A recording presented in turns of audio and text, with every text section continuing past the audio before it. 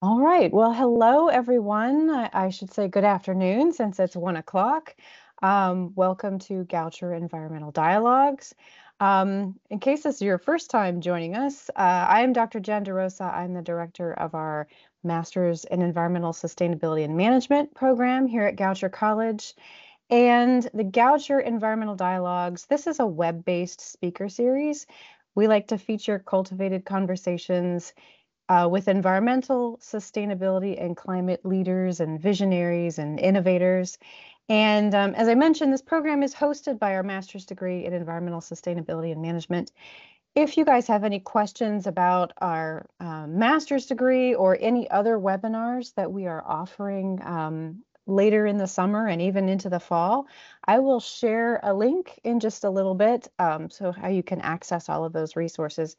Also, all of our previous webinars have been recorded and are on our YouTube channel, so you can always go back and binge watch them if you really want to. I'll share that link in just a moment. Our conversation today is about urban wild songbirds, their habitats, and the challenges they face when they're exposed to pollution in the environment. Our guest is Goucher College visiting professor Dr. Ohad Paris. And Ohad completed his doctorate in ecology at the University of Maryland, Baltimore County, where he studied the effects of urbanization on reproduction and behavior of songbirds. And he completed his master's degree in biology at the College of William and Mary. He studied the effects of mercury exposure on the reproduction of songbirds, and before his undergraduate degree at the University of Florida as well.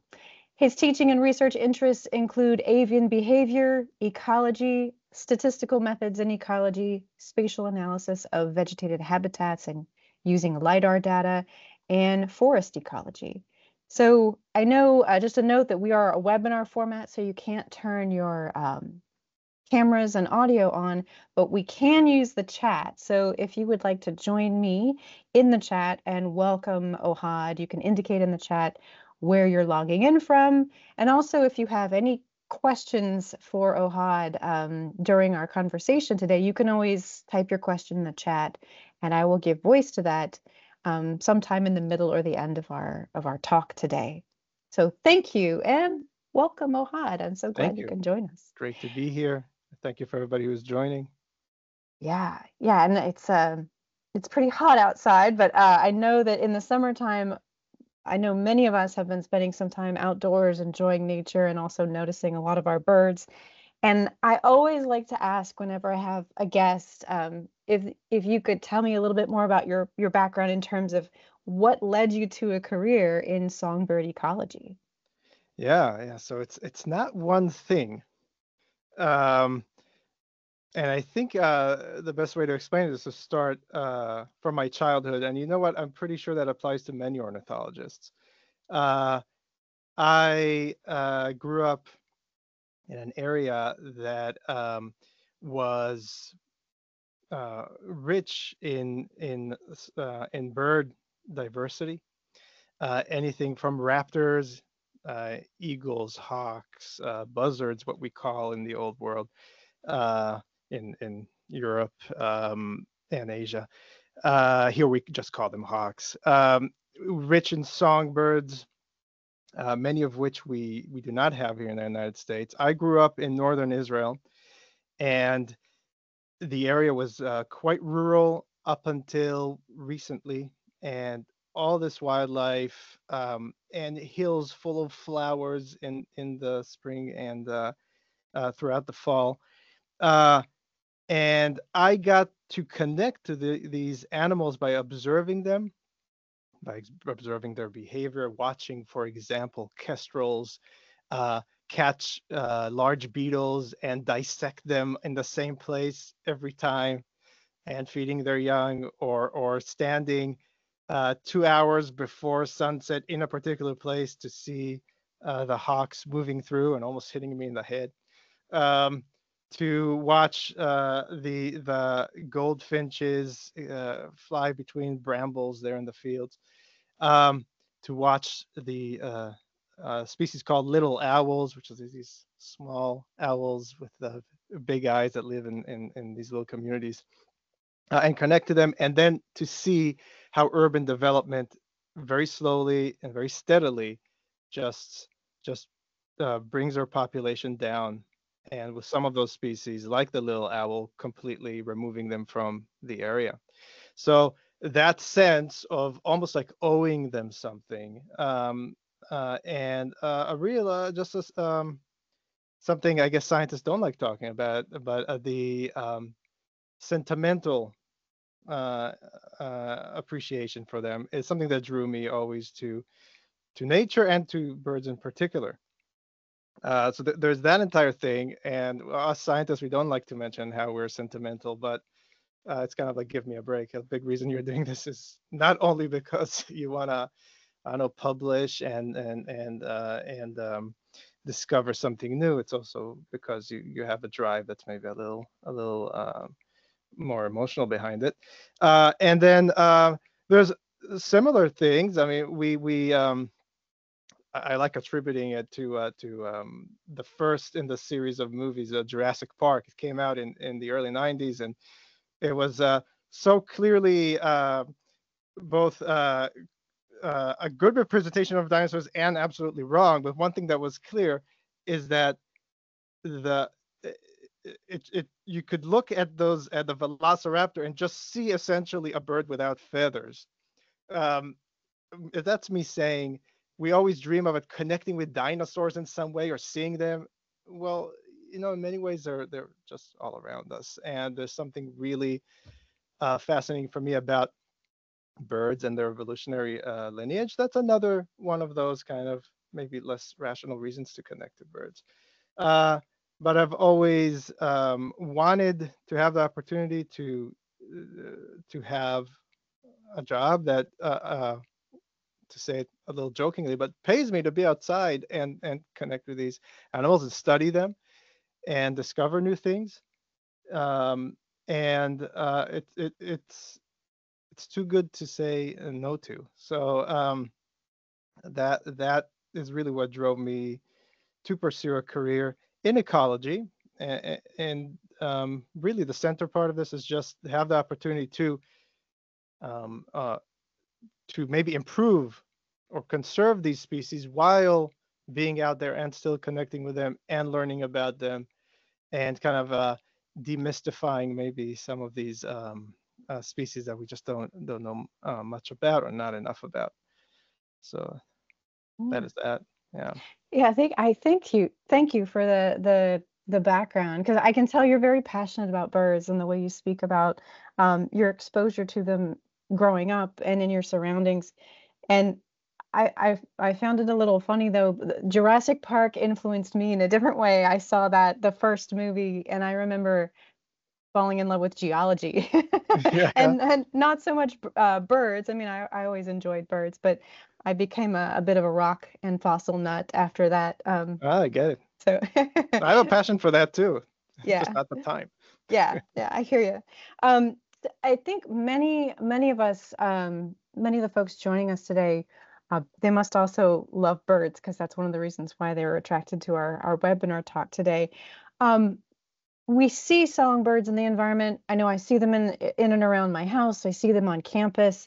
Um, but can you explain for our broader audience who maybe is not coming from that ecology background, why are songbirds so important when it comes to ecosystems and the environment? Yes. Thanks for the question. And I wanted to mention, by the way, if I mention any specific species, I encourage you to just Google or Wikipedia, whatever it is, just the species I mentioned, like the little owl, just to get an idea of how they look, and maybe you want to continue reading about them later. So yeah, so this is very verbal, but if you want to actually see a picture, you can very easily just Google it. Um, and yeah, so why they're important for our ecosystem. So when we think about ecosystems, uh, we a lot of times there's two ways almost like of thinking of their importance. There's thinking of the ecosystem. We want ecosystems. We want biodiversity to keep existing, and we want to have nature out there. And we also want those ecosystems to serve us and to serve uh, maybe a more just a specific human causes, like we want to have clean water and clean air and not be overrun by insects, for example. So we'll take those two things together. Songbirds, um, and there's a lot of diversity, but if I will generalize, they uh, are omnivorous, so they will eat insects. They will also eat small fruit and berries. Some of them eat seeds of grasses and so forth. And we could probably, just knowing that, we know that you can probably very easily make the correct assumption that they control the population of insects. Okay, they're a part of that system. They control and therefore they bring balance. And they will um, get resources and benefits from plants while also distributing their seeds and pollinating. And and those are really the two kind of more intuitive ways that songbirds simply hold the ecosystem together by being a part of it. You can't just remove that kind of just important link from an ecosystem. So it's holding that together. And if an ecosystem, take any ecosystem, but uh, those ecosystems have benefits to us humans. Some of them, we don't want insects to overrun our agricultural fields or just the area around us. But by having also the ecosystem working, it can do what it does, like clean our water, like maybe provide us with benefits like clean air. Maybe some of these benefits are even less practical. Simply by the ecosystem working and having the trees there and the plants there, we can actually enjoy a verdant environment around us. Uh, and more than that, something maybe we tend to forget, as much as I like and we like birds, they also are prey species for other organisms that are again a part of the ecosystem and bring it balance. So a big thing I studied is nest predation. That is, predators consuming nests, whether it's eggs or nestlings. These predators are anything from snakes to foxes. And as predators, those animals keep the overall ecosystem under check. So that's another important role songbirds take in the ecosystem. And it's maybe one we forget about or don't want to think about, but they are also prey items. Um, yeah, and I will shift the question a little bit and just mention ecosystem services, which Mhm. obviously overlaps with what I said already. But ecosystem services are really those things that the ecosystem provides us humans. Okay, it's a little self-serving. And one thing with songbirds that maybe is obvious to some of us is this, again, this sentimental psychological service they provide us. And you can go down a very interesting wormhole hole here that's not my expertise, but evolutionary biology or evolutionary ecology, or evolutionary psychology, I should specify. Why is it that we derive so much satisfaction by observing wildlife and specifically birds? Why is it that we enjoy many bird songs? Obviously, not the crow's call, but generally, a lot of the songs we find pleasant, which is odd. And again, not my expertise, but there's something here to think about. What is that the birds are providing us? And the science on this seems to be overwhelmingly positive or conclusive, as to say they definitely do contribute to our psychological well-being. If I had to venture and guess, um, I would say that birds signify a productive ecosystem. If we don't have songbirds around, maybe something is not working out, or maybe we're in an area that's not productive enough for us to sustain ourselves and to persist in. And songbirds, just like greenery, just like water, they signal to us that this is a beautiful place, or the beauty signifies to us in some way, potentially, that um, we can settle there and extract resources from the land, um, and sustain ourselves there. So that's one way to potentially think about it in a deeper sense. I Yeah. appreciate that. I'm thinking of some of the psychology apps that I've seen where to help you relax, and there's almost always some sort of like bird song sound to help you, relax. And you're right, from like an environmental psychology perspective, for whatever reason, that the human brain tends to associate that with balance and Yeah, and and and peace, nature. and Yeah, and yeah, yeah. it's a very interesting thing, and we can hear also, even in the musicology, in the human kind of expression through music, themes that seem to, and these are very technical aspects of melodies. Again, not my expertise, even though I do. Some people would call me a musician, but we do see elements that overlap with how birds sing, and that makes you wonder. So there's that entire ecological services aspect to it that's much harder to quantify or speak about with confidence, but it does seem to at the same time also be undeniably important, the sentimental psychological Mhm. benefit. Yeah. Yeah, and from a gardener perspective, I appreciate how they scatter the seeds and for those beautiful flowering plants that I so love. I was going to ask, so circling back to when you mentioned growing up and how you had lots of songbirds around and birds around, and then over time you noticed as the urban landscape sort of developed, there was less of those birds. So to what extent is the urban landscape or human development affecting songbirds? Yeah, and this is a big topic that's been studied for many years. The I was wondering. I knew you were going to ask this. I was wondering how to approach it, because we're living currently in the world where um, we're so, especially in some areas of it, so far away from uh, the pristine kind of before humans stage, where we can say, oh, things were um, this is that was the ideal diversity of wildlife or songbirds that we need to get back to.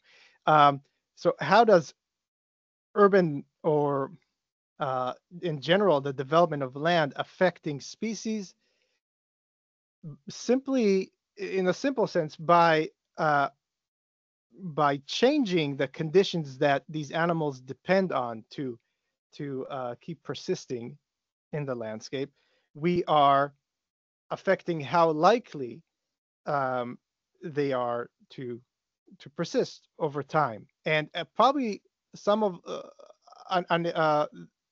to discuss this clearly, we probably have to think about it through a specific example. Now, we can take the ecosystem we have generally in this region. So this kind of Piedmont forest, this area that was in the past, in the far past, uh, almost entirely forest, uh, until you get closer to the coast, where obviously that changes. And we see a history, uh, even before um, colonial times. We see a history where humans are cutting down forest and creating openings in the forest. So obviously, birds that depend on mature forests won't be able to um,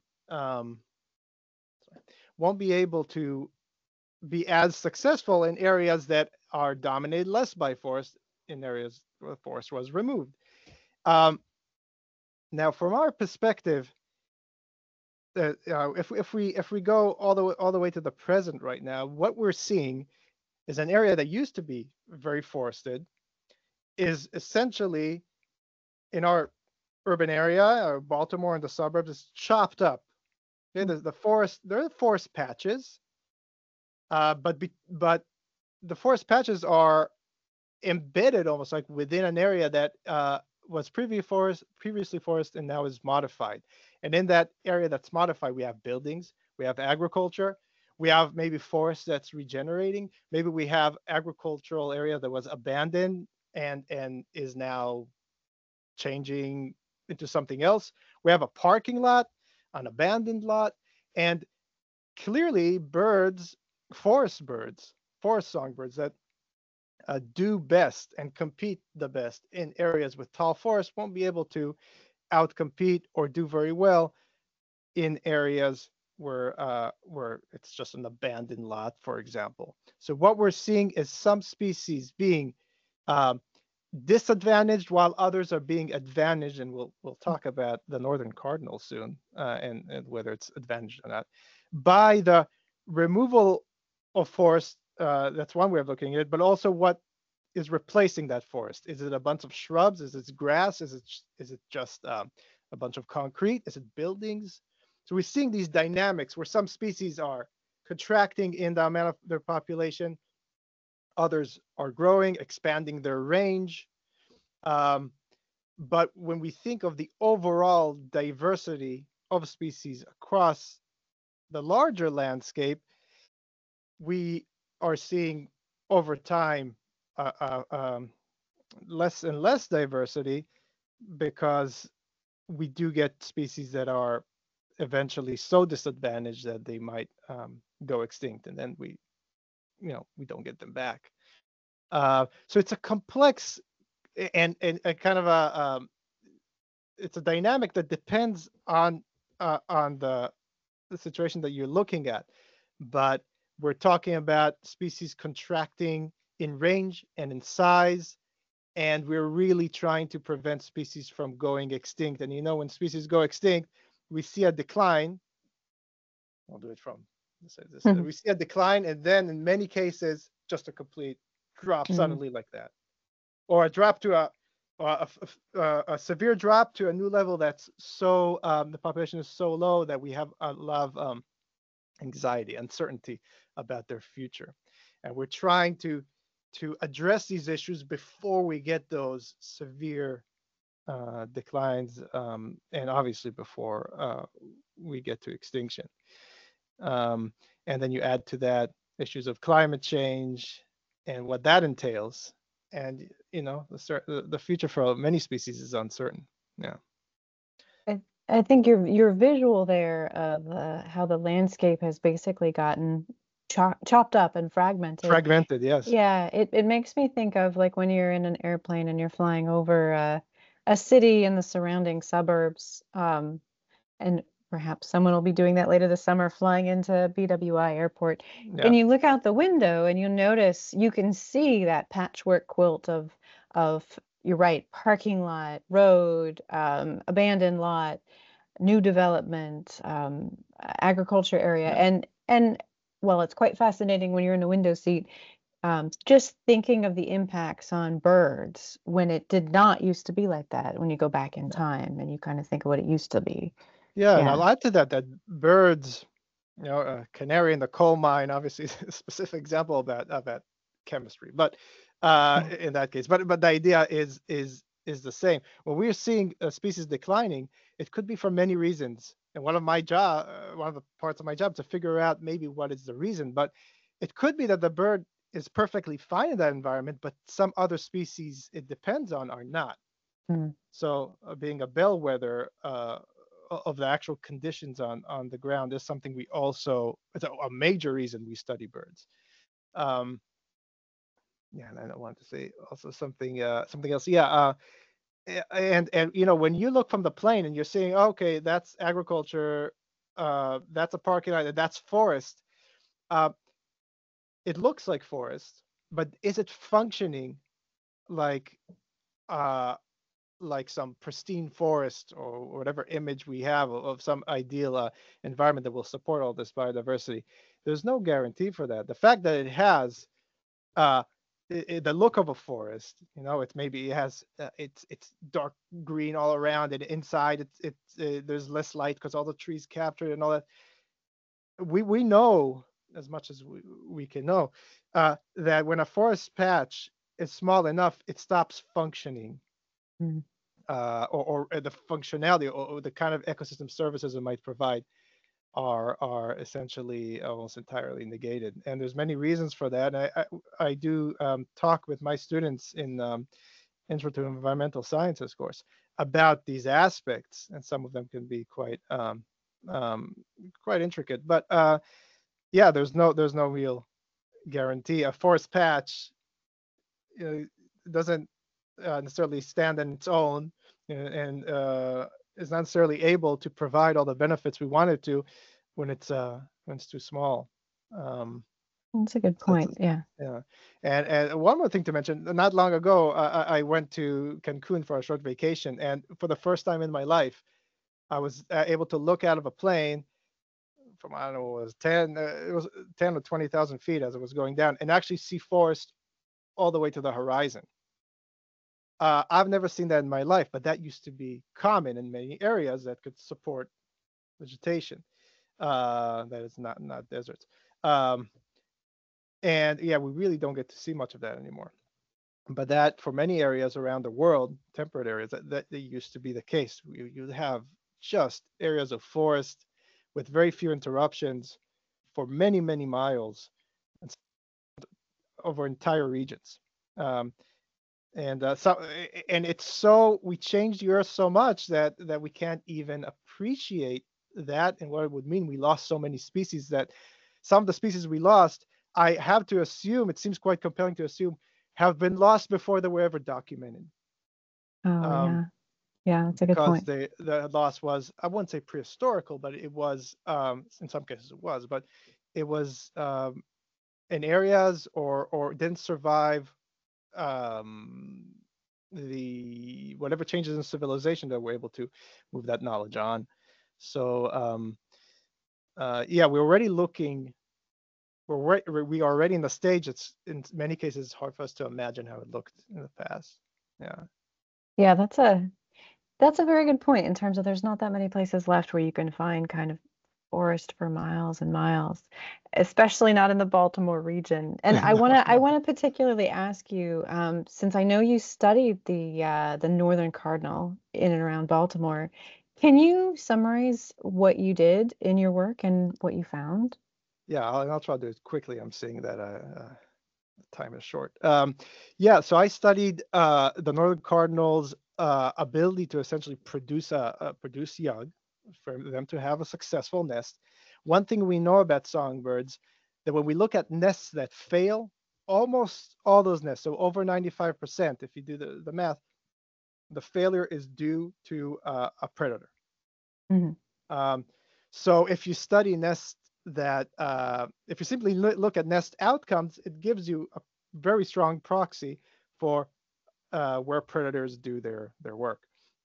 So I studied that, um, and I found out that in certain conditions in urban areas, in these forests, in these urban forest patches, cardinals tend to succeed more, and in other areas of the patch, not so much. And those parameters that support nest success, or essentially reduce the likelihood, the probability of being preyed upon, have to do with the proximity to the patch edge, where the forest ends, essentially, Okay. and also vegetation density and complexity. It can't be too even, also.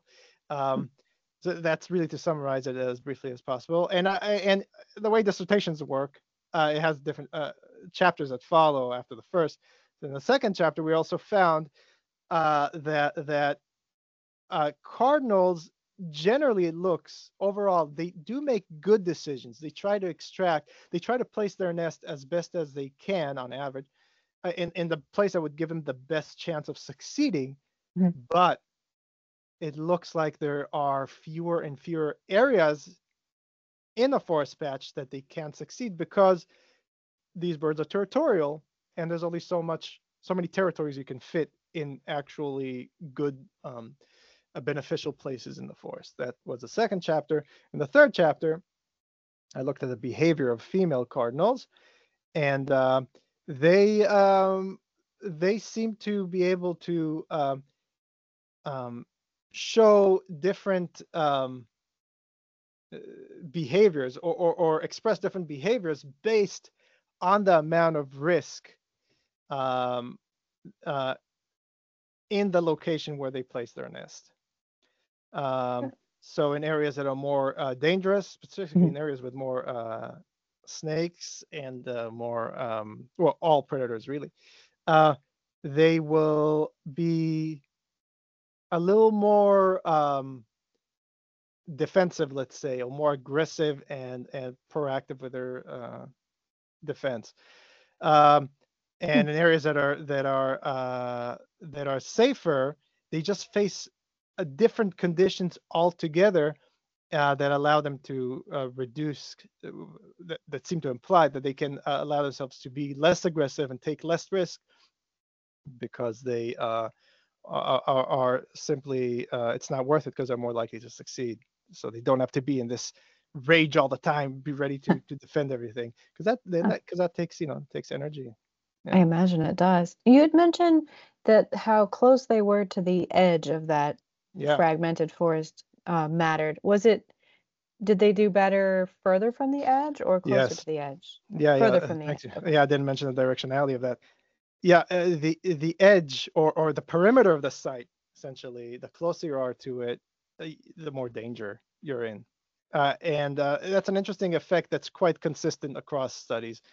Uh, and when you move deeper into the forest, you are generally more safe. And the one interesting thing that seemed to come out of this is that the second most common predator the black rat snake. um, and so these snakes, they move through the vegetation. Mm.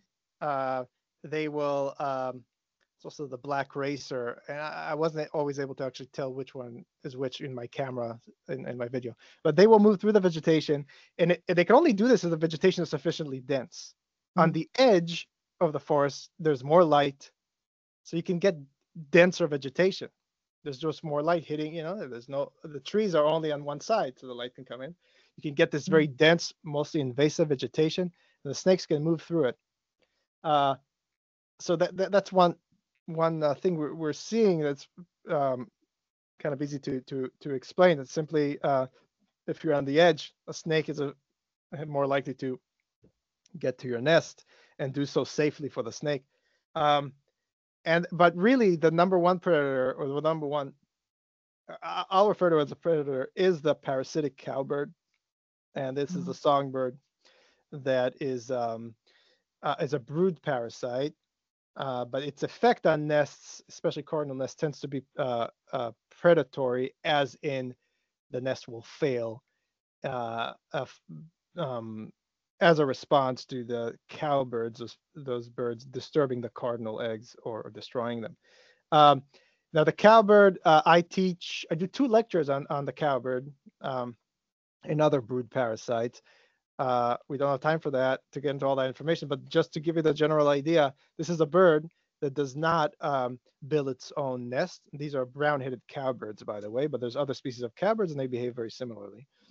So they don't build their own nests. So what they do instead, they go to a songbird nest, another songbird, like the cardinal, like a chipping sparrow. Many species can get parasitized like this. It will remove an egg and replace an egg with their own egg. So the cowbird will come, and will keep tabs on nests in the area. Will choose a nest, put its egg in there, remove the one of the host eggs, or one of the cardinal's eggs in this example, and might do that several times. And the cardinal will end up raising the cowbird egg, the cowbird Mm. young.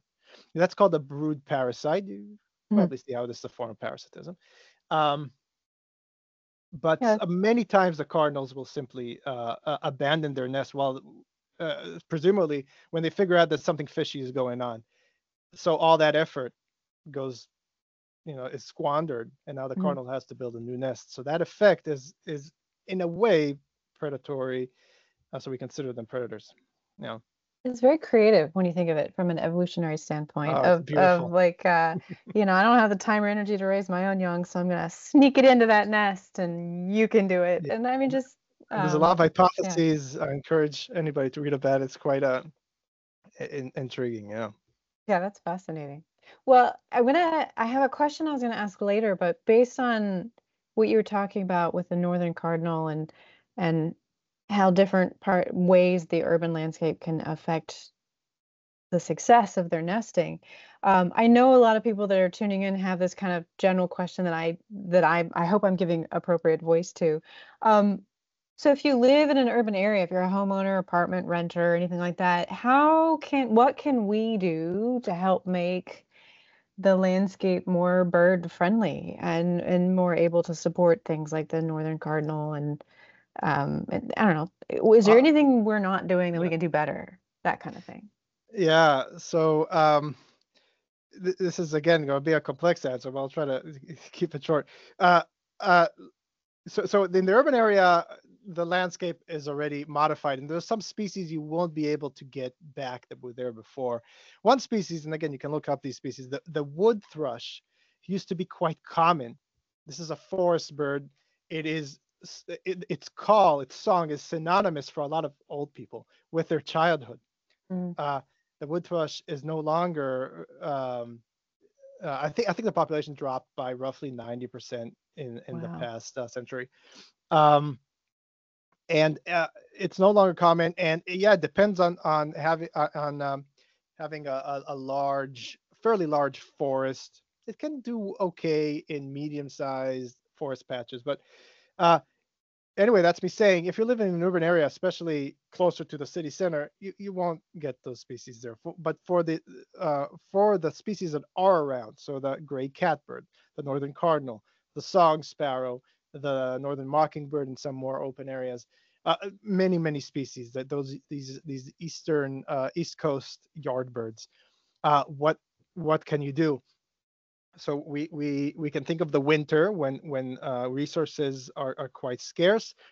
uh, Putting out bird feeders is a tradition, a real American tradition.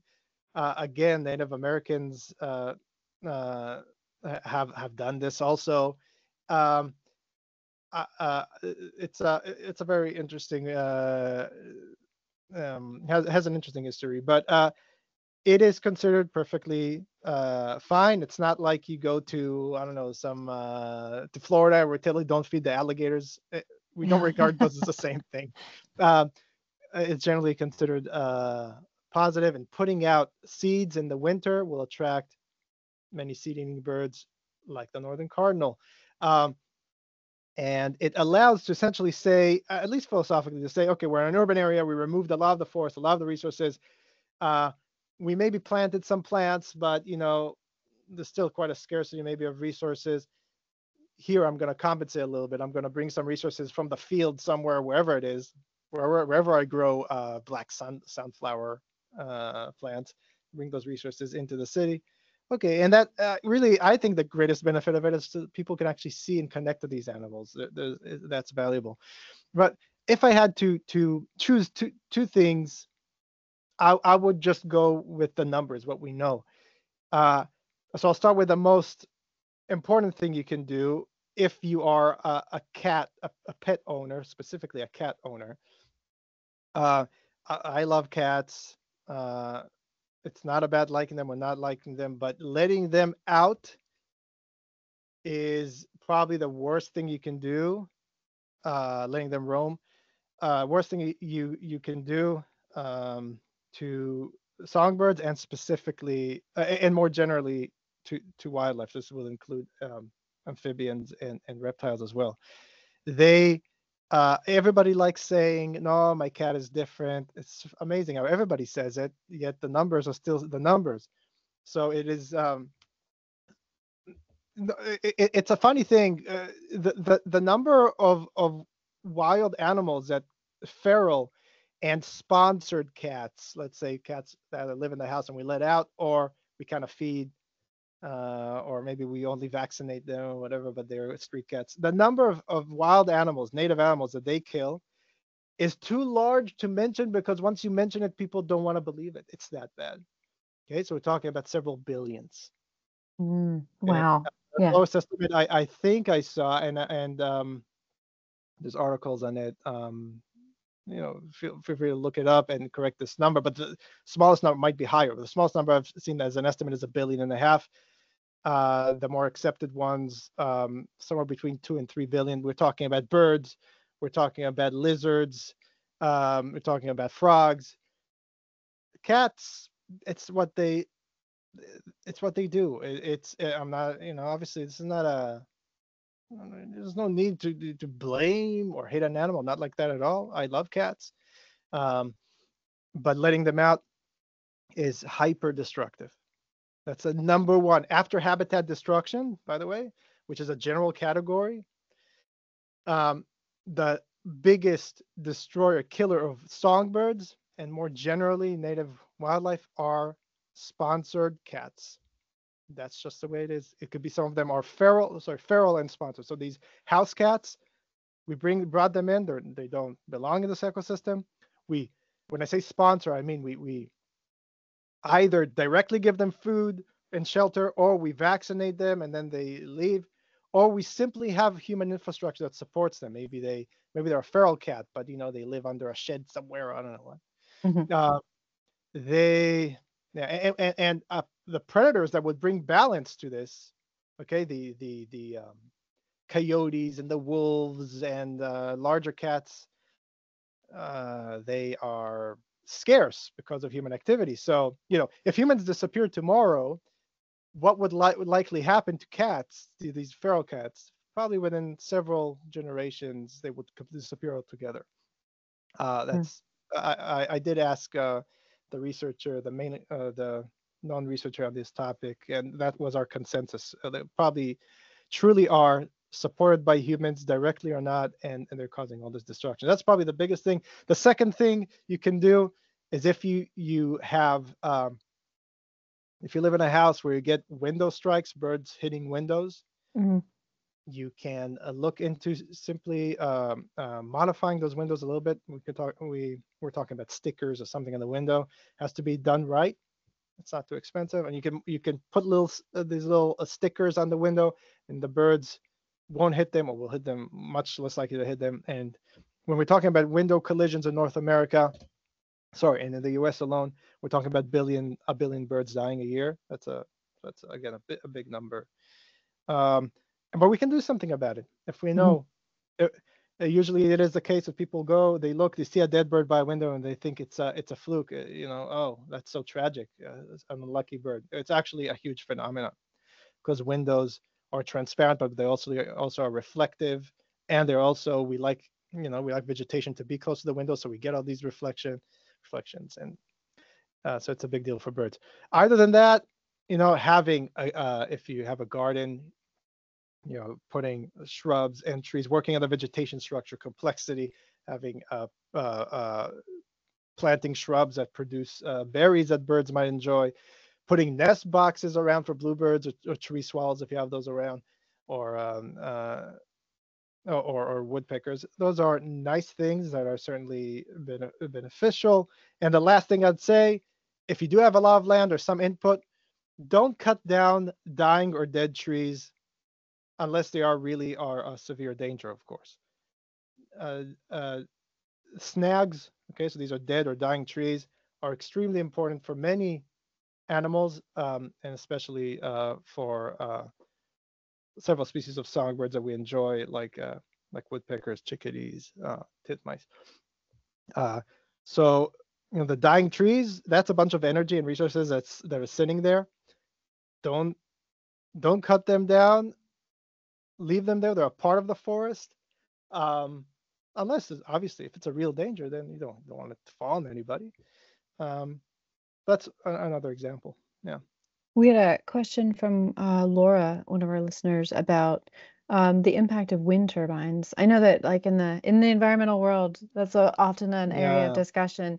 Um, how do wind, I don't know if you have like the numbers on this, but how do wind turbines kind of level up in terms of, or down, I guess, in terms Yeah, of like cats and yeah, environmental yeah. We fragmentation do and things like that? we do have the data on this. First, wind turbines are dangerous for birds, soaring birds, um, and also for bats. But when you look at the numbers, we're talking two to what is it? So 2 to 3 orders of magnitude less of a danger. So compared to Okay. cats, wind turbines, electric lines, I don't remember, there's a list here of, I don't have in front of me, of the dangers. Wind Mm. turbines are way low. Uh, Controlling our cats and, you forget about that. That seems to be just so, there's so much resistance to it. Protecting our windows. Yeah, When we're building the building, put in windows that are, yeah. save you on energy and save the birds. That you're gonna make so much such a larger effect than thinking of the wind turbines if we're simply considering the numbers. That's not to say that we don't want to work on the wind turbine issue. It's just the numbers are so much lower. Yeah. Oh, that's good to, thanks for putting that into perspective. Because I've gotten that question a lot. Um, I think if there's one slogan takeaway from our conversation, it's indoor cats are bird-loving cats or something like that. Just to kind Yes. of lean it. I mean, I get it because when I was growing up, we called them gopher cats because I was living in California and they hunted Yeah. gophers. But you're right, they would bring us like a bird, as like, oh, look what I found. And so as an adult, all my cats are indoor cats now. I don't have to Yeah. deal Yeah. with any of that. I don't want to Yeah. see any of that. So yeah, I think And I that's know a with good, some cats it's hard. They really want to be outside. they do. I had a cat like that in the past. Yeah.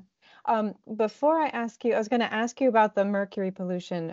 But before I do, I want to make sure anyone who's listening knows, please feel free to ask questions in the chat and I'll try to make sure we get to them. So I'll keep my next question about mercury pollution rather short.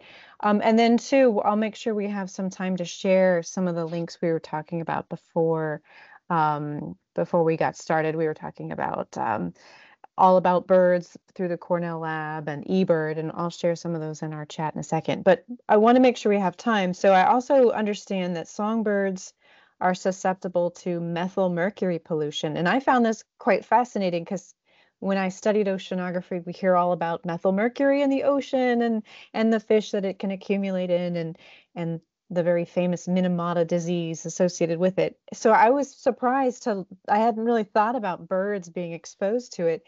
Can you tell us how do songbirds even get exposed to mercury? Yeah, yeah. So as you mentioned, being exposed to mercury from the ocean, if you were an ocean bird, maybe it wouldn't be as surprising. But songbirds, almost all of them are terrestrial birds. So how do they get the mercury? We think of mercury as a pollutant that gets into water, goes downhill, gets into a river, or dumped into a river or the ocean. And so how does it get out? First, by the way, mercury, I would say it's methyl mercury specifically. It's not only that songbirds are sensitive to it, I would say almost any organism would be sensitive to it. It's a neurotoxin. But why does it appear in high levels in some areas in songbirds? Well, uh, let's take an example from West Virginia and Virginia. There, in the past, in the early 20th century, there were factories that dumped a whole bunch of mercury into water. They didn't know what to do with it. They were negligent. They were criminal, and they're paying for it uh, now. And it goes into the sediment, and it's converted there into this methyl mercury, which is a nasty toxin, neurotoxin. And to get out of the water, there were all kinds of hypotheses. Maybe some fish-eating bird will catch a fish, we'll eat it, we'll get the toxin in its body, and might poop it out on land, and that's how we'll get into land. All these things, they happen. That's not the real reason. That's not the major reason. The major mechanism with which mercury moves into terrestrial areas, the major mechanism is actually simply sediment being picked up as there are floods in the rivers. Okay, it's a simply mechanical process where a lot of water will move into the river when there's a lot of rain or something like that, and it will flood the forest and then retreat. It floods the forest, the sediment sinks into the forest floor, and then the water retreats back. Okay, so that's the sediment being disturbed with this methylmercury is accumulated in huge concentrations, very high concentrations. That gets disturbed. There's a flood, gets into the forest, dumps that sediment there. Once it's in the forest, how does it get into the bird? Well, what happens in forests, all these organisms are connected, the trees, the insects, the birds, so forth, and the microorganisms. What we simply see is that we have uh, a whole, we call it nowadays food web. We call it a food chain for simplicity, for kind of unidimensionality. We have an insect eating microorganisms, eating whatever it is that has a small amount of mercury in it, but a predator eating that insect and accumulating more mercury in its body, and a bigger insect eating that insect, and so forth. And that's called biomagnification. As you move up the food chain or the food web, you'll get these toxins accumulating in a higher and higher from concentrations from a herbivore into a top predator. And the reason is when these neurotoxins, especially methylmercury, with many of these neurotoxins, they're bioaccumulative. That is to say, mostly in many cases, the an organism that will eat a certain concentration cannot actually uh, excrete out of its body the toxin at the same rate that it's consuming it. Okay, so Okay. it excretes at a lower rate, so it will accumulate, and then the predator will eat that, and now its food source has even more mercury, so it will just go up and up. And in the insect community, the top predators are, you might know, spiders. Mm. The spiders in these forests, these contaminated forests, have a lot of methylmercury in them, and it so happens to be, sadly, that songbirds just love spiders. They love eating spiders and other insects too, but we're seeing evidence that they prefer spiders over other prey species. Uh, so now you can imagine songbirds having a significant part of their diet being a highly contaminated um, uh, food item, spiders. And so it moved from the river, from the sediment into the soil of the forest. The entire food web does what it does there. The songbird, as a predator, especially in the summer when it feeds its young a lot of protein, it will catch these spiders and other insects as well. And they are just contaminated. Then they feed their babies a neurotoxin, essentially, and those babies have problems developing. And that's what I studied the effects on development with a diet that is this was a lab experiment, but a diet that is similar to that we see in some areas of Virginia around the point source contamination, historical one. Yeah. Did the babies not live to adulthood, or did they still make it to adulthood? They just, I mean, I guess in what, It's all of the above. it's just it was bad in general. We're Okay. talking, yeah, we're talking about a neurotoxin that also has effects, complex effects on protein in general. So once you're talking about this large molecule, okay, or this large, let's call it molecule, mercury attaching itself to any protein, almost any protein, especially the certain kinds of amino acids. Those are all throughout the body, and you can expect effects that are just throughout the system. Okay, Mhm. neurological, uh, enzymatic, uh, any internal organ functioning, muscles. You can, and that's what we see. We see some young not making it at all, not even hatching out of the egg. Mhm. Others reaching adulthood but with deficits. And I also, in my master's, quantified some of these deficits. Uh, so yeah, and it's so we're talking about Virginia, but really we're seeing mercury contamination many regions in the world.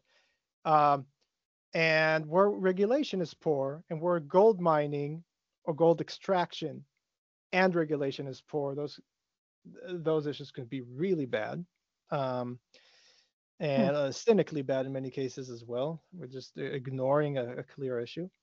We don't have time to get into the gold mining stuff, but anybody can look up the connection between gold mining and mercury contamination.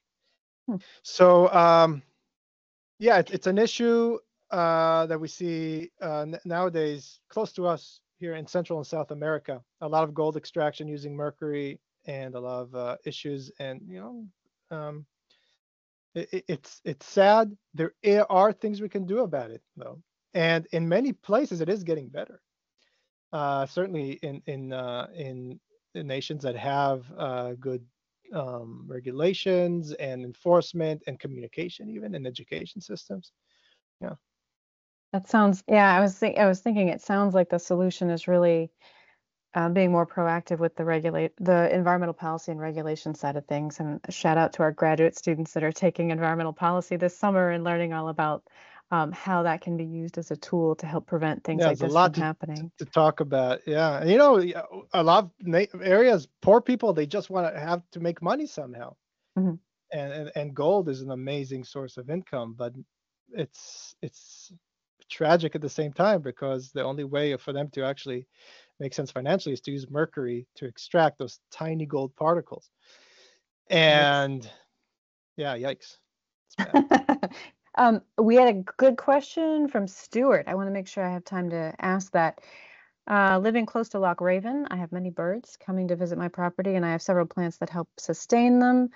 When they land on the pool cover and eat little things that have landed on the cover, I worry that some of the pool chemicals are entering the bird's system. He mentions they're not actively drinking pool water, but is this harming them? But I'm also curious too, is I live on Kent Island, and I have a lot of waterfowl that like ducks that'll come and swim in my pool, and I see them drinking the water too. So I'm curious Yeah, in I, terms of even drinking the pool water, how worried should we be if we see birds in and around just these pool systems that we have? yeah. The thing with toxicology is that you have to know every chemical effect Yeah. on the body. I can tell one thing about ducks specifically. They, especially mallards, we know a lot. They are robust. They can take a lot of chemical abuse, and they do, and they seem to be able to feel fewer of the effects compared to other birds. Yeah, but those chemicals, the chlorine, the hypochlorite, I believe it's called. Um, I haven't seen any significant literature about it. It can't be good, I won't say that. Mhm. But is it a known issue for songbirds? I have not heard that. That doesn't mean that it isn't. Um, Luckily, with those compounds, they do break down quite quickly, unlike heavy metals that don't. Uh, so yeah, I do not know specifically about them even drinking the water. I can't tell you much, except that it is not considered an issue that is it's not coming up uh, in the literature as anything consequential, as far as I could tell. Yeah. Okay, so it sounds like it's probably okay, but yeah, there might be a potential area for future bird ecology research too. I know we're getting really close to 2 o'clock, so I don't want to hold too long, but I wanted to point out some resources that you had mentioned to me, Ohad, that I shared in the chat. So I shared the link for All About Birds and also the link for ebird.org. Um, do you want to give just a brief mention as to what these are good resources for?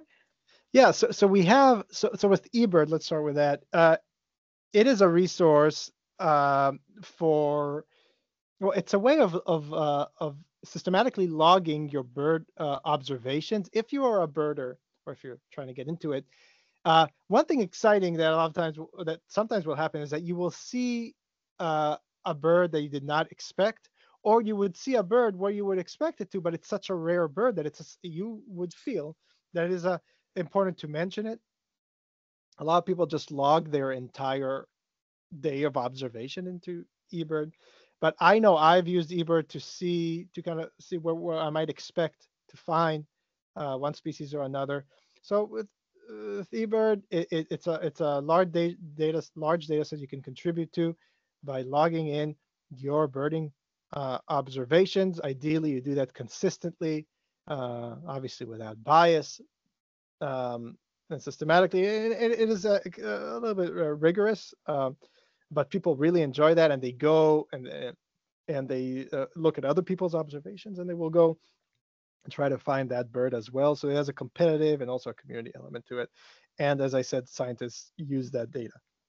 Then, if you just want to learn about birds, um, there are many nice resources. Allaboutbirds.org, which is associated with a Cornell Lab of Ornithology, can give you a lot of nice information. Audubon as well.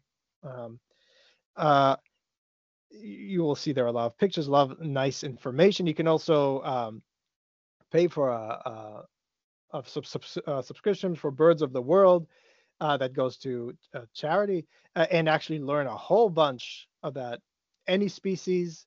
Um, and And Yeah, Eddie, there are many other resources online to learn about birds. Luckily, mm, people are really interested. So I was gonna say yeah, Eddie mentioned the Merlin app, which I know we had yeah, talked right. about too. I use that a lot to identify birds by sound. I think that's very helpful. Yeah, So yeah, I think this is wonderful. Thank you for sharing these great resources and for the conversation too about it's so I mean the problems facing songbirds, but also some of the what can we do? Because I feel like there's a lot of passion here in terms of what can we do to make it better. And since we're just past 2 o'clock, I don't want to hold anyone too long. So thank you so much, Ohad, for our conversation today. Thank you, everyone, for joining. And just one final reminder, I will send out the recording of this probably by tomorrow. So if you didn't get to hear all of it or anything like can I add that, you one can. more thing Oh, about yeah, what we're go right talking ahead. about birds? Yeah, yeah. And this is a summary point potentially. I would say just connect, connect others. There's something really just different and mysterious about birds, and if you open somebody else's eyes to it, they'll become. I found people just become uh, conscientious. They become, what's that word when you kind of experience the world almost like a tourist, mindful, whatever it is.